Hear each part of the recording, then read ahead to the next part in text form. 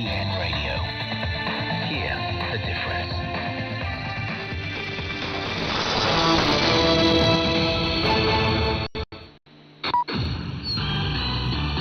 Now the news. I'm Kelu. China will work to further develop consumer services to meet people's demand for diversified and quality services. The State Council issued a guideline setting out key tasks, including tapping the potential of consumption in sectors such as hospitality, domestic services, elderly care, childcare, entertainment, tourism, sports and education. It also pledged to foster new types of consumption like digital, green and health services, relax market access and provide more policy support for service consumption. A flash flood and mudslide that struck a southwest Chinese city has killed 4 people and left 23 others missing. The disaster in Kangding, Sichuan province, toppled a tunnel bridge and destroyed homes. The collapse of the bridge resulted in the plummeting of 4 vehicles, with 1 person rescued and hospitalized. Local authorities have organized a rescue operation, deploying over 1,400 rescuers. More than 900 affected residents have been relocated and resettled. Egypt has reportedly demanded Israel withdraw from the Philadelphia corridor and the Palestinian side of the Rafah border crossing. Egyptian sources say the country also demanded Israel halt the ongoing offensive on the besieged Gaza Strip. The demands were presented in the meeting between the Egyptian side and an Israeli security delegation in Cairo. The delegation is in the Egyptian capital for negotiations on a possible ceasefire deal. This is the first Israeli delegation to visit Egypt since the assassination of Ismail Haniyeh, head of Hamas's political bureau, on Wednesday in the Iranian capital, Tehran. Hamas has accused Israel of carrying out the assassination. Israel has not claimed the responsibility and has declined to comment.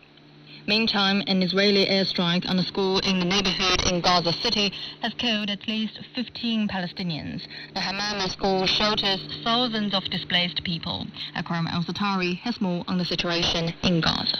Well, the strikes are still continuous, and they are not only in the Gaza Central area and Khan Younis. It has been some significant number of attacks taking place in Gaza City as well as in the Gaza North. There are some significant attacks also taking place in Rafah, eastern area, where the Israeli occupation forces are trying to advance in an area that is called Zalafa, to the very east of Rafah, and they have been confronting the Palestinian resistance that made a statement that the fighters of Al-Qassam Brigade have been trying to defend that area, and that have been also fighting and exchanging fire with the Israeli occupation face to face. In East Gaza City and in South Gaza City, in Gaza Central area, in Al-Burej, like you rightly said, and in Khan Younis area. Multiple arrests have been made after violent demonstrations erupted across the UK following the deadly stabbings in Southport. Protesters clashed with police officers in several UK cities, including Manchester, Liverpool, Bristol, Leeds and Nottingham. Some of the arrested demonstrators face charges such as violent disorder, criminal damage, assault and racial or religious threatening behaviour. Prime Minister Keir Starmer has affirmed the government's full support for the police. The attack at a dance workshop in Southport left 3 children dead and multiple others injured. A 17-year-old boy has been charged with murder. Chadian President Mahamat Idris Deby Itno has warned of a flooding threat in the capital after heavy rain battered the city for days. He made the statement after convening a crisis meeting with government officials to discuss how to deal with the threat. The president says N'Djamena is experiencing the start of flooding with submerged places.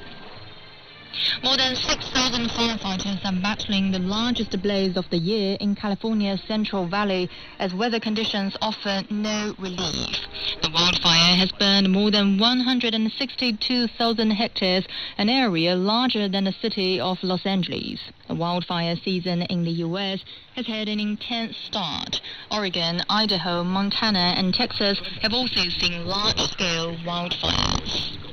In sports, Zheng Qinwen has become the first Chinese player to win a tennis singles gold medal at the Olympics. She beat Donna Vekic in straight sets at the women's singles final of the Paris Games. This is the 16th gold medal for Team China at the Games. And that's the news. I'm Kim.